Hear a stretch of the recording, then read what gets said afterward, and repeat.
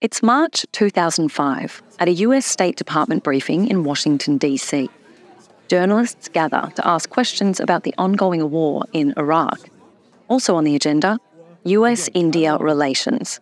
The issue of this visa, frankly, I think should be separated entirely from the broader issue of U.S.-India relations. Why? Because it's a specific case dealing with a specific visit. It has nothing to do with bilateral relations. A controversial Indian politician's visa has just been revoked by the U.S. government under a law that restricts visas for individuals accused of severe violations of religious freedom. The visa that Chief Minister applied for was not given because the purposes of his visit did not coincide with the type of visa that he was requesting. And also, an existing visa was revoked because under the terms of... Governments from the European Union and the UK will then follow suit, enacting an unofficial diplomatic boycott against the same man. The person in question did not qualify for a visa given the findings of Indian commissions in investigating actions or lack of actions by state institutions in religious conflict in Gujarat state. That man is Narendra Modi. So why was India's Prime Minister once shunned by world leaders and banned from the US for almost a decade? We want them to hear that in Mumbai. Let's do it again. Namaste, Wembley. Team India, Prime Minister Modi. A huge welcome from Team UK. And why, like David Cameron at London's Wembley Stadium in 2015, are world leaders now trying to bask in his popularity? I said to my friend, the Prime Minister, before, the last time I saw someone on the stage here was Bruce Springsteen, and he didn't get the welcome that Prime Minister Modi has got. Prime Minister Modi is the boss. From the lands of the Kulin Nation, my name is Emma Hoy. This is Leave It to the Experts. Welcome to episode 3 of our in-depth look at the Indian election. This time we're looking at the leading man in this Indian epic, Narendra Modi.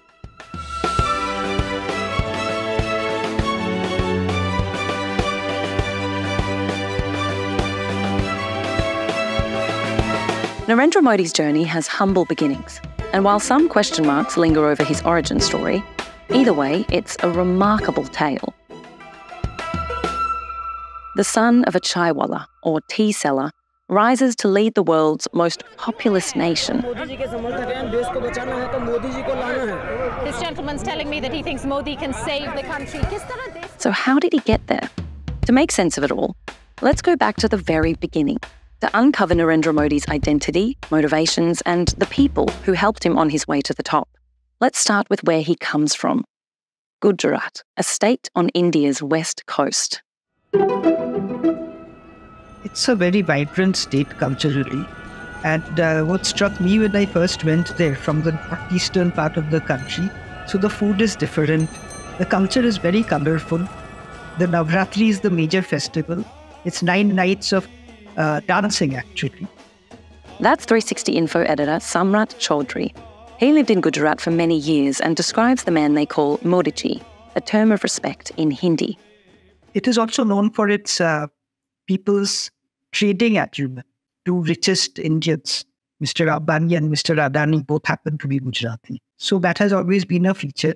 As a state, Gujarat has historically punched well above its weight, but Gujarat, even at the time of India's independence, had some of the most influential leaders. For example, Mahatma Gandhi, but also the father of the Pakistani state, Muhammad Ali Jinnah, was also Gujarati. So his several biographies have been written, and his growing up stories that he rose from very humble beginnings. The son of a tea seller, came from a caste which traditionally of business of selling cooking oil. The point where he starts to become involved in politics is when he joins the Rashtriya Swayamsevak Sangh. Prime Minister Narendra Modi's first encounter with the Rashtriya Swayamsevak Sangh occurred when he was just 8 years old. Now he is one of India's most successful And then he rose through the ranks of the RSS when he became a full-time RSS pracharak.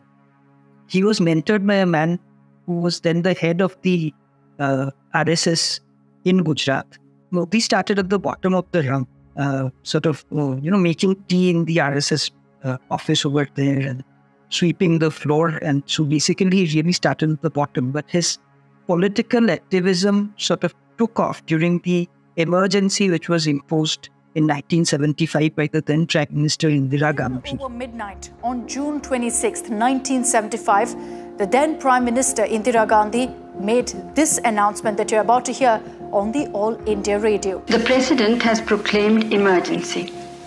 This is nothing to panic about. These words spelled doom. So during the emergency, the RSS was banned, and so that is when he became fully involved in proper politics, political activity. He became known as a very good organizer. 1986-87, Modi was sort of brought into the BJP. Through the 90s, he was known as an organizer, but those were the years when India was seeing a lot of turmoil. There was a lot of turbulence, so that is when Hindu religious politics really takes off. Modi was not known to people in general. He was not a public figure at that time. I was there in Gujarat from 1993 onwards for 7 years. I remember that at that time, Keshubhai Patel was the chief minister. He was the big leader of the time. And Shankar Singh was his nearest rival. And Modi was just he was a backroom boy.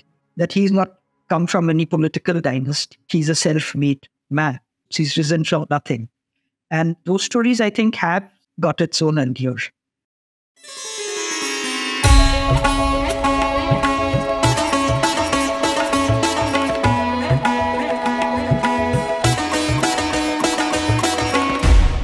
In early 2001, Gujarat was in crisis.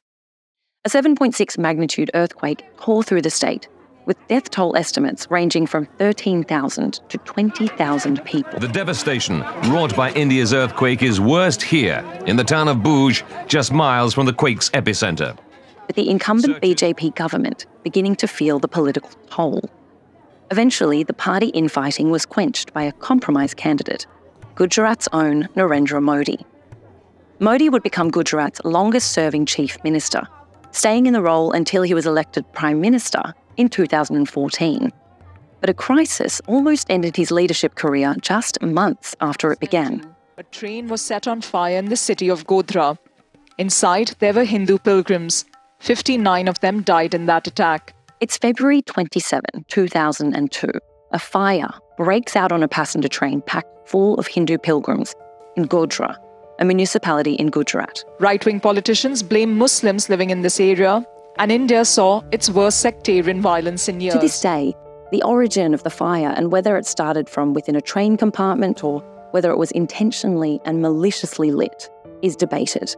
At the time, a New York Times report from the incident said, an angry Muslim mob set fire to a train loaded with Hindu activists. The passengers were returning from a pilgrimage to the site of the demolished mosque at Ayodhya that we mentioned in episode 2. Riots break out across the state, triggering violence that will claim the lives of more than 1,000 people over the next few months. 6 persons have been killed since last night. This morning, a hotel and other establishments were set on fire. Curfew has been clamped in many parts of Ahmedabad and Vadodara. Thousands of homes burned down. Gujarat locals claimed that the police did little to offer those being attacked, as the violence displaced families of all faiths. Stories, how their men were rounded up, detained and arrested nearly 9 years ago. And their case centres around this one incident. Years later, in a BBC documentary, former UK Foreign Secretary Jack Straw would claim that the British believed Hindu nationalists aimed to purge Muslims from Hindu areas, and that it all had the hallmarks of an ethnic cleansing. That documentary is now banned in India. Throughout the riot period, the new Chief Minister Narendra Modi became a lightning rod in the middle of this storm. Later, he's accused by a senior police official in a statement to the Supreme Court to have said that the Hindus should be allowed to vent their anger in response to the train fire. Modi is also accused by segments of the media and the government of not doing enough to stop the violence. Sitting Chief Minister Narendra Modi has been questioned on the role of his government in mass murders in connection with the post-Godhra riots in Gujarat. He denies this, and will later be cleared through a special investigation. You see there's no reason for him to say sorry. Why would he say sorry if he was not responsible for it? And if he was responsible for it, then why has nothing happened? Yet Modi's public speeches and comments in the media are seen as inflammatory. After the violence ceased, Modi was banned from entering the US, the UK, and a series of European nations. The US State Department has categorically said that its visa policy in Narendra Modi's case remains unchanged. That clearly means that there is still no surety on whether Narendra Modi is visiting the United States. The international reaction was deafening, and the Prime Minister was prepared to sack Modi. His career appeared over. In a meeting of the BJP's national executive, Modi offers his resignation. But many in that room are Modi fans who, along with the Home Minister heavyweight LK Advani, force a backtrack from the PM. Modi survives and instead is told to hold an early election. So Modi runs and he wins convincingly.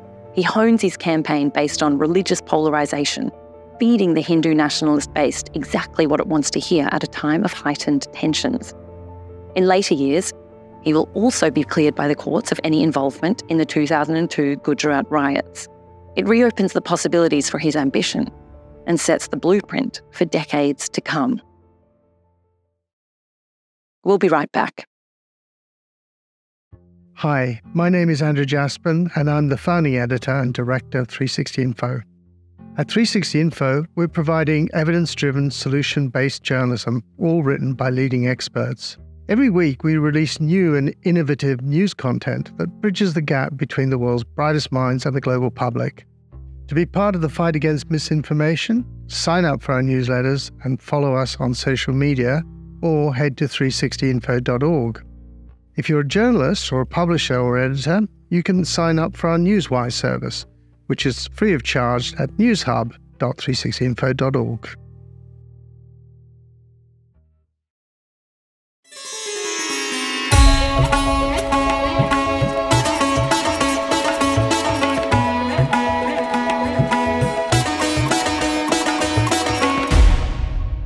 So how does a man who is best known for sectarian politics convince hundreds of millions of Indian voters that there is more depth to Narendra Modi than what they've seen in Gujarat? In episode 2, we spoke almost exclusively about the way Narendra Modi has leveraged religion to generate the Hindu nationalist strongman image that has paved his way to electoral success. So Modi targeted the nation's hip pocket, staking himself as an economic magician who would revolutionise the economy. His rule in Gujarat shaped what would become known as Modinomics. The Indian economy is doing well. I am more optimistic today about India as a whole. Harnessing a pre-existing culture of entrepreneurialism and wealth in Gujarat, as well as a business-friendly environment across India, economists would sing Modi's praises, seeing near double-digit growth in Gujarat's economy, well above the national average. Already one of the more industrialised states in India, Gujarat has become home to auto manufacturers and other growing industries. Modinomics' success continued throughout the next decade of the Gujarat Chief Minister's career and into his prime ministerial election wins.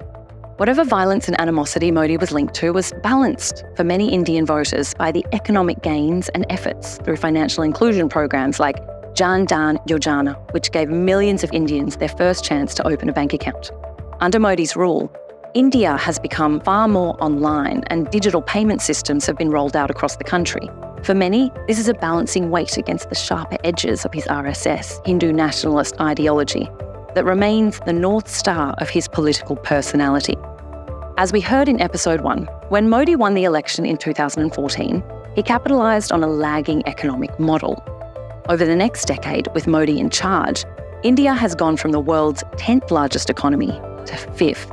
India will be the 3rd largest economy soon. India, which is set to grow more than 6% this year. That's more than any other major economy. And the GDP growth rate that has been released by the government has exceeded expectations. The financial year 2020. He also pushes India further into global affairs, harnessing better relations with the United States while balancing its relationship with Russia. All of it done while promising to place India as the new centre of global trade and investment. Whether the Modi economic agenda was his party's success alone or the inevitability of a more globally facing Indian economy, the economy is heating up. and the visa bans from countries across the world are now a distant memory. Is this a long shadow hanging over this relationship because our current Prime Minister is somebody who was denied a visa by the United States of America? I am very hopeful that the new government, with its very large majority, will be able to take actions that will improve the economy, strengthen the foundations of economic growth and prosperity broadly based for the Indian people. Despite some protests in the UK, Modi was welcomed with open arms in the UK in 2015. David Cameron welcomes Modi to Wembley for tens of thousands of screaming fans. Namaste, Wembley! A travelling UK dignitary claims that the English city of Leicester is home to the largest Gujarati population outside of the Prime Minister's home state. Modi and his team intertwine the Prime Minister's name with successful policy choices as a swath of deregulation and tax reform unlocks Indian businesses to the world. And the world comes running. India's growing prominence as a manufacturing hub gets yet another confirmation. According to a Reuters report quoting a source, Tesla has proposed to set up a factory to produce electric cars for local sales. The Modi government's Make in India initiative brings manufacturing powerhouses to India. Apple, Samsung, Amazon and Tesla all enter the market. At the turn of the decade, now in his second term, Modi is a made man.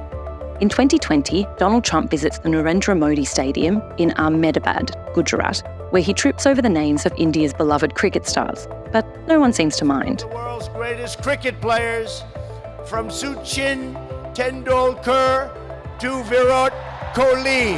In 2023, Joe Biden invites Modi to the White House to address the US Congress, where his name is chanted and he's given standing ovations. In November, Modi's name is again in front of billions. This time it's the Cricket World Cup, hosted in India. We booked tickets a month back, that India will be into the final. And we make The November final is one for the ages. An undefeated, red-hot Indian team squared off against five-time champion Australia. We are in the biggest coliseum in the world. It's the gigantic Narendra Modi Stadium. Gujarat is firmly cemented as the centre of the cricketing world. More than 130,000 people are packed into the Narendra Modi Stadium, and a global audience of more than 1 billion watches on. In the eyes of some, the entire World Cup had become marketing for Modi's re-election. Down the pitch, down the ground, for first boundary off the bat of Rohit Sharma. Australia would go on to win the final, but Modi and his home state of Gujarat had already won big. Thanks to the marketing blitz, Gujarat became firmly cemented as the centre of the cricketing world, and directly tied to that, the name Narendra Modi. Gujarat is where Modi grew up, where he launched his career in politics, and the state he became Chief Minister of in 2001. It's also where he first drew power from, helping build the electoral juggernaut of the BJP that led him to become the party's second ever Prime Minister. Just over 2 decades after offering his resignation as Gujarat Chief Minister, the son of the Chaiwala steams on from Vadnagar Station to the US Capitol building and Westminster's Houses of Parliament, all willing to do business with him. The world is at his feet, and the question marks from 20 years ago are just memories of a scattered past, lost in the wake of a man who is trying to shape India in his image. That soaring tale of overcoming expectations doesn't mean Modi is assured of a third run as Prime Minister. So let's fill in the gaps about who this man is and who helped bring Narendra Modi to the top. For that, we have Ajay Gudavarthy, the Associate Professor at the Centre of Political Studies at Jawaharlal Nehru University in New Delhi, a columnist and seen in media across the world. Thanks for joining us on Leave It to the Experts. How are you seeing the campaign so far, and what trends are you seeing on the ground? This has been, I refer to it as a boringly interesting election because it's been a great period of lull. The election is waveless. The election is issueless. And there is a perceptible decline in the voting percentage in the first 4 phases, anywhere between 3 to 6%. And much of this voting percentage drop has been noted in areas where BJP had won in 2019. You had seen a 10-year high decibel mobilizational kind of governance by Mr. Modi. All through 10 years, it was like a referendum-style mobilization of one issue after another on Mandir, then Article 370, and one after another, UCC, the Common Civil Code, and so on and so forth. When an election comes, so suddenly the national narrative seems to have been replaced by multiple localized narratives, and that the opposition seems to be sensing a chance because the elections have moved away from Mr. Modi's persona and in terms of missing national narrative. And I think Modi's own campaign has been a struggle in terms of bringing back these two things, focus onto himself, his leadership style, and setting a national narrative. Yeah, that's really interesting. So you've just said that, Modi's previous strategies, that kind of secular division, which worked so well in the past for him, is no longer as successful now. So if we could go back in time to when it was working really well, and, he had this incredible level of popularity that I think a lot of political leaders around the world would be so jealous of. Why do you think that worked so well then? And why do you think there are cracks appearing in that strategy now? Well, I think that question is right at the heart of understanding the Modi model of governance. Modi was always known for a certain kind of a deft combination of polarized, heightened, hyper-nationalist narrative with a high growth kind of a development model he was promising. So Hindutva, the idea of the Hindutva on the ground, actually had multiple meanings. A high growth, greater economic mobility, greater infrastructure, urbanization, massive job opportunities, scaling up Indian economy on the global level, alongside which, he could project that the only obstruction to all of this in the Indian case is the Indian Muslim. So these two narratives got fused in the popular Hindu majoritarian mind. 10 years of his governance, there is definitely backsliding of the Indian development story. We are facing 45-year all-time unemployment. There is massive inflation. Then there is massive corruption charges now that are being alleged against him after the electoral bonds. So given all this and the fact that he is not even promising anything dramatic on the economic front, you cannot possibly expect people to make hyper jingoistic claims with sliding economic opportunities. BJP voters who do this, in spite of whatever the economy, whatever the other things, Modi is the only choice. But for the bulk of people, anti-Muslim rhetoric worked only when development promise was kept up. Yeah, that's really interesting. So what I'm hearing is that Modi hasn't fulfilled the two great promises that he made to the vast majority of the Indian population, obviously leaving out the Muslim populations and other minorities that he has ostracized throughout his campaigning. But I think that, in modern politics, as in older politics as well, great power and wealth and political success kind of tend to go hand in hand. So I'd like to look at some of the great winners of, Modi's time in office, which have been some of the wealthiest Indians in the country. Wealth inequality is rising rapidly in India. It's terrible. So who are some of the really powerful friends, the powerful wealthy friends surrounding Modi? What is the influence of some of the people like Adani and Ambani, and how do these great relationships work in his favor politically? Well, that's the shift Modi brought in. Under Congress rule, there was a healthy competition between industrialists. Obviously, Congress is also pro-capitalist. They are the ones who introduced the neoliberal model of development in 1990s, privatizing and commercializing public goods like education and health. So Congress had the sense to have multiple industrialists have a healthy competition, which gave a certain state autonomy in policy making.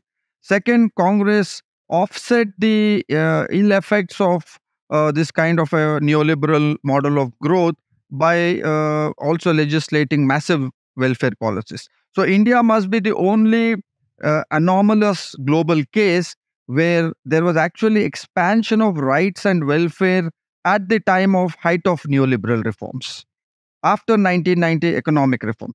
And that's where it gave a momentum for a more aspirational mobility for Mr. Modi. And that is imagination Mr. Modi captured, that Congress gave only subsistence, and I'm going to open, the sky is the limit. And that's where he brought in an aggressive neoliberal crony capitalist model with just two industrialists, Mr. Ambani and Adani. So from capitalism, he shifted it to monopoly capitalism. From neoliberalism, he shifted it complete to crony capitalism. As you know, Arundhati Roy once mentioned that these two people are willing to sell everything and two people are buying everything, and all four come from Gujarat. It was Ambani who was the first person to suggest at a corporate global gathering in Gujarat Mr. Modi's name for Prime Minister's candidate. Even during 2014 initial campaign, Mr. Modi openly traveled in Adani's aircraft. He had no qualms about it. Even in a recent interview, he said that he is not scared, or he does not shy away from showing his proximity and friendship with big-time industrialists because he sees them as wealth generators. Yeah, interesting. So, I guess it's very astounding just that the BJP is now the richest political party in the world. And I guess, that's one way in which Mr. Modi's political system is kind of, some critics say, is undermining India's democratic credentials. Another element of that is press freedom in India. We in Australia are very attuned to this at the moment because one of our international correspondents was just kicked out of India for critical reporting of the Modi government. But India's press freedom rating has been declining for many years now. So on the ground for you, have you noticed that shifting media environment, and what impact is that having on this election? India was known to have had reasonably free and fair and qualitative journalism. Now we have a very well-known journalists who were outspoken. Their quality of coverage was excellent, comparable to any global corporation. In the last 10 years, that has taken a plummet, and most 80 to 90% of air time has been exclusively given to this Hindu-Muslim bashing. People just talking without any evidence. So media, in terms of an electronic media, has been worse. Print media, I would say, slightly better. But many of us, I used to write very regularly to all major news dailies, editorials, but much of it has come down. That I wouldn't say it's completely gone, but most of national dailies have marked many of us out. We cannot contribute to many of the even dailies that are otherwise considered to be maintaining some amount of autonomy, like the Hindu and the Indian Express. I'd see a qualitative change. Recently a journalist did a kind of a quick snap survey of the editorials of the National Daily Indian Express, and he found an astounding outnumber contributions by BJP MPs and officials. It seems like the end of this enormous era might be closer than we think, given the incredible level of influence that Narendra Modi has had over the Indian political system for the last decade, if not more. It seems difficult from the outside to imagine life after Modi. But that time will come, and it might come sooner than we think. I know that Delhi's chief minister has claimed that Amit Shah may succeed Modi next year if the BJP takes office.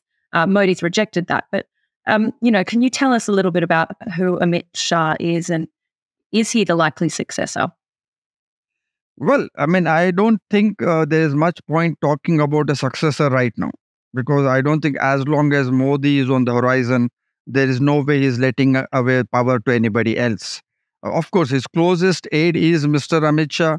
Mr. Modi and Amit Shah worked very closely since the days of his being chief minister in Gujarat, and much of the organizational work managing BJP, ticket distribution, security-related issues are all taken care by Mr. Amit Shah. Therefore, he is a natural, there's no doubt, he would be the natural successor of Mr. Modi, only if Modi let go. So the point is, I don't see Modi giving up power. If he wins in third term, he will be 80 by the fourth term. And it looks difficult for the regime to continue this way. Though I should hasten to add that things don't remain the same under a Modi regime. They always make preparations for the next elections soon after they win these elections. Do you think that Narendra Modi and the BJP will willingly give up power? Or do you think that India's democracy is stronger than what some critics say are their slightly authoritarian tendencies? Well, that's a very complex and a tricky question. There are two sides to that question. That given the nature of leadership that Mr. Modi and Amit Shah presented, I don't see any chance of they willingly giving up anything. Now, they would, it will go down to the wire. They will leave no stone unturned to latch onto the power.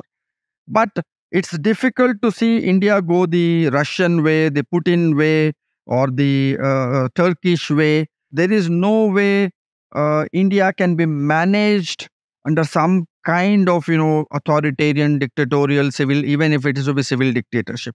So I don't think the current regime or the RSS that is backing the BJP would go that far. All that they want to do is to gain a control through seemingly legal means. So I don't think we are going in terms of an open dictatorship. I also don't buy the argument that they're going to abandon the constitution and they're going to something, even that I don't see happening, because they don't need to do that. They will win elections in an electoral manner, but which is free but not fair. So this is, when we often say free and fair, I say Indian elections are continuing to remain free. People are free to vote, but the impact and outcome of that would have been subverted. That even if 80% of the nation decides to throw out Mr. Modi's government, you electorally manufacture through institutional design such a way that you remain in power with 20% mandate. Mr. Gudavarthy, I think we will leave it there. That was wonderful. Thank you so much for joining us today. It's been a pleasure. Speak again soon. Thanks, Emma. That's it for this episode of Leave It to the Experts. Next episode, we'll look at India's race to become a superpower and what stands in its way. As the country pulled millions out of poverty, it does so becoming more unequal every day. So will economics deliver India its might, or will its exposure to the changing climate alter its course? For in-depth coverage of India's elections, head to 360info.org.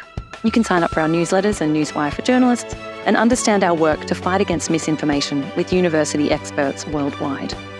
This episode of Leave It to the Experts was produced by Michael Joyner, Reese Hooker and Lachlan Caselli. I'm your host, Emma Hoy. See you next time.